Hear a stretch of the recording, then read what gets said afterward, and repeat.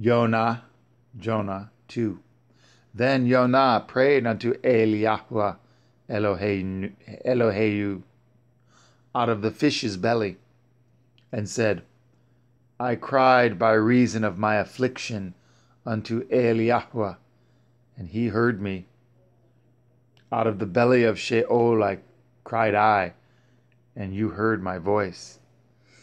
For you had cast me into the deep, in the midst of the seas,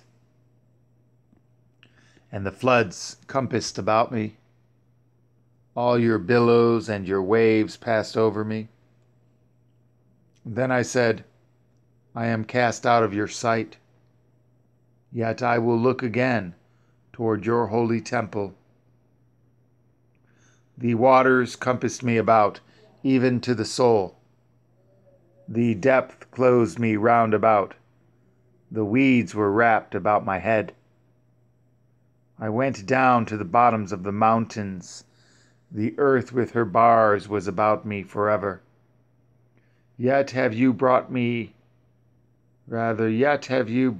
up my life from corruption, O Yahweh Elohai.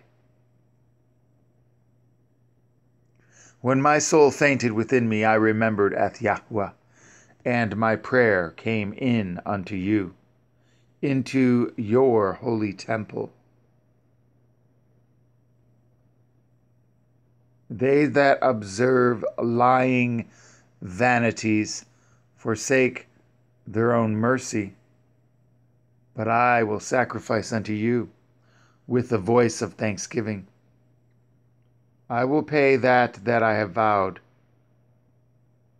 Yeshua is of Yahweh.